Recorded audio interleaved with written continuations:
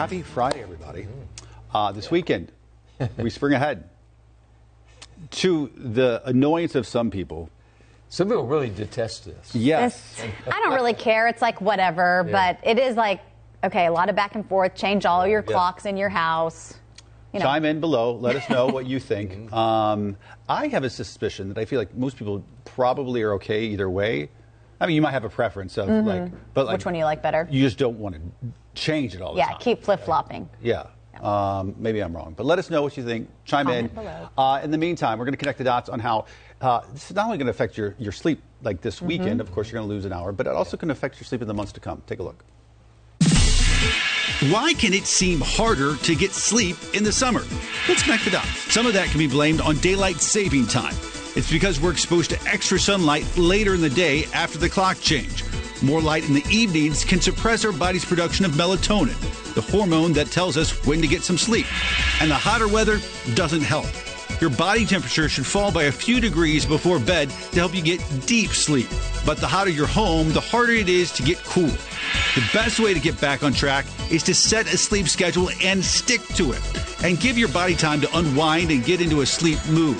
Lower the lights, relax, and turn off those devices at least an hour before bed. And that is connecting the dots. Well, a lot of people chiming in this morning. The majority of people saying they don't like it, they hate it.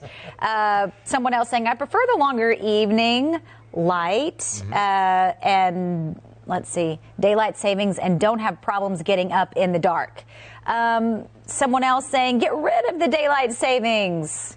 Someone else saying, yes, just stop switching. Here's what we should do. I think because so many people say this, we should change it to daylight savings. It's actually saving time, but more people say savings than savings. It does. It took me a while, like working in news, to like say it with my friends because that is the correct way. Because you're saving daylight. Is in fact, here's what happens: is this begins Sunday morning early, new sunrise. So later sunrise 7:40, but later sunset 7:27 p.m. So more of that sunshine. A lot of people like that. You know, make more sunny. I know, Ben, you like that. You've always talked about although, you know, I have become, maybe it's just my age, I've come to a more zen place with the wintertime doldrums of, you know, sunset at 5:10. I like that because the kids, I'm like, it's bedtime. We literally will hop in bed by 6 o'clock and like start watching TV and be like, what else to do? The problem is when it's lighter later. I mean, most people do enjoy that in the summer. It's great. You have changed, Ben. I remember from the time we started doing this absolutely. Together.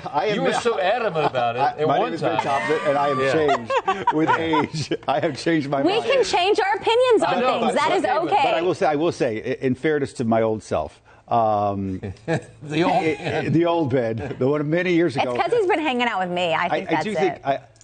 Like, take, for example, yesterday afternoon or something.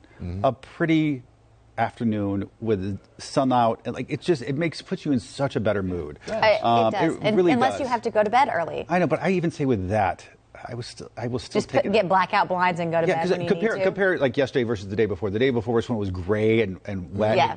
And it's just like, you can't help but be like, ugh, about life. And I think overall, once we do it, people really enjoy it. They do. I think once it happens. I think Melissa Banks chiming in, doesn't matter. I still go to bed at 7:30. Well, we're right there with you, Melissa. We are. Joy Mott saying, I wish they would just stop changing time.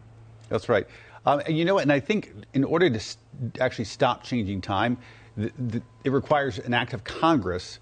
There's some states that don't do it. And then, states, it requires then, I think, something like 2/3 of the state legislatures to sign on to. Like, it's a very large lift in order to actually completely change it on a national basis. There's places like Indiana and Arizona that parts of those states don't observe it for peculiar reasons, but overall, to change it across the country, act of Congress. It's a big. Okay, Congress, get your act together. And they seem to agree on so much. They do. I know, right?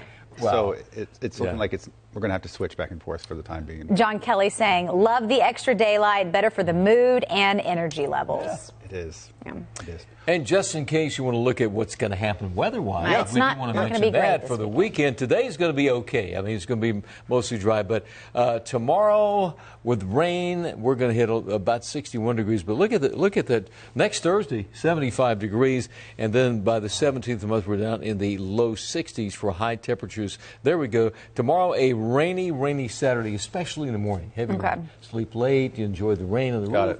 And then Sunday, best day of the weekend. That's the day we get the extra sunlight. And then next Thursday, back into the mid-70s. All right. Looks good. Looks good, Larry. All right, folks. You. Listen, have a good Friday, a fantastic weekend, and we'll see you back here Monday morning. Bye-bye.